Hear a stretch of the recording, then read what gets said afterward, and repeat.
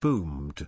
Meghan got bedeviled as Piers Morgan's rant about her true face tops TV moment of the year.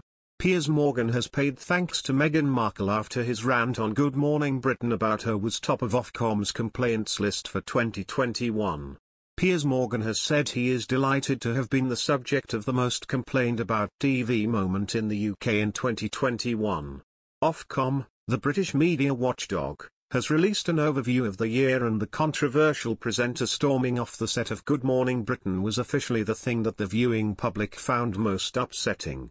The infamous moment occurred after Morgan's remarks about Meghan Markle following her interview with Oprah Winfrey alongside her husband Prince Harry. Morgan was complaining about the explosive interview in which the Duchess of Sussex spoke about racism in the royal family, when co-host Alex Beresford called him out.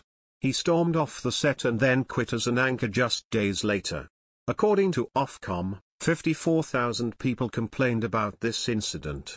The Oprah interview itself was the fourth most complained about TV moment in the UK this year, with 6,486 complaints from the public. Morgan has responded to the Ofcom results and joked that he is happy with topping the list.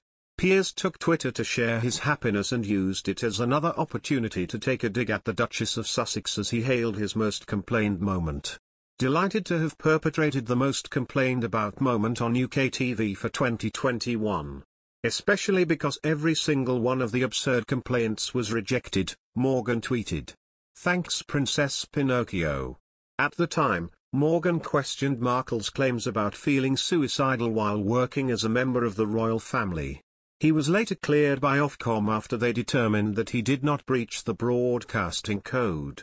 The judgments we make each day are often finely balanced, such as our highest profile case this year. Piers Morgan's comments on Good Morning Britain in the wake of the Duke and Duchess of Sussex's interview with Oprah Winfrey. Adam Baxter, Director, Standards and Audience Protection at Ofcom, said in a statement.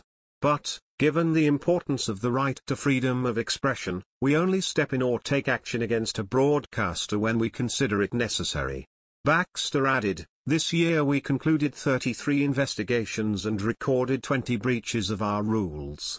Many of these cases were about hate speech or harmful, scientifically unfounded coronavirus misinformation. Piers quit the ITV breakfast news show following the complaints about remarks he made about Meghan and the interview, as he rubbished her claims about her mental health and that she had suicidal thoughts. In July this year, Morgan admitted it was gutless and cowardly to storm off the Good Morning Britain set.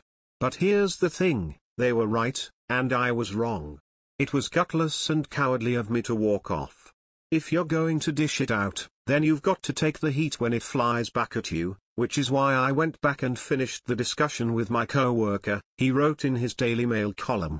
Back in September, Piers spoke out about Meghan, 6 months after he'd called it quits as host of Good Morning Britain.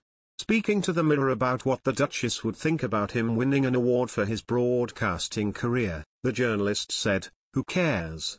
Honestly, she's been great for my career, to be honest with you. I really want to thank her," the presenter concluded. However, although Piers' rant has topped their list, earlier this year Ofcom announced they were going to drop the case. After the broadcasting watchdog said their decision was finely balanced, Piers reacted to the ruling and took to Twitter to share his thoughts. The presenter wrote, "I'm delighted Ofcom has endorsed my right to disbelieve the Duke and Duchess of Sussex's incendiary claims to Oprah Winfrey, many of which have proven to be untrue. This is a resounding victory for free speech and a resounding defeat for Princess Pinocchios. Do I get my job back, Pinocchios?"